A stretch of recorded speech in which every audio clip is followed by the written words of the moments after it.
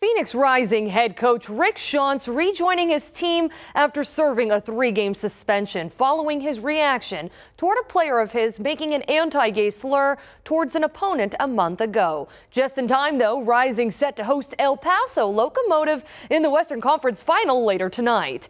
This will be the second time these two face each other, Rising beating Locomotive 3-1 back in August. With a win, Rising would then play for the USL Championship next weekend. Like the previous two matches, this one cannot end in a draw. The match will go to overtime if needed. The Giants spring training site in Scottsdale hosting wiffle ball players Saturday in an all-day tournament organized by a Valley 8th grader. Nick King went to check it out. Welcome to the inaugural Western Wiffle Ball Classic. It's still the same game that you played when you were a kid.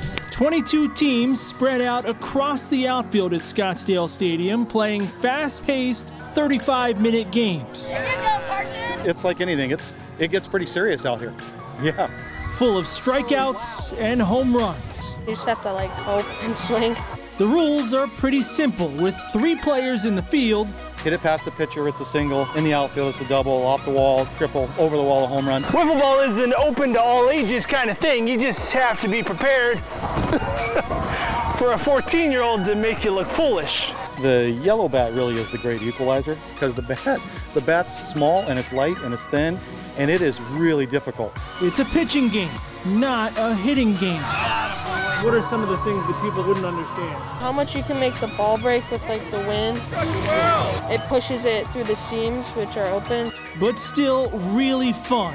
Tournament creator, Valley 8th grader Logan Rose, hopes to eventually host hundreds of teams from across the country.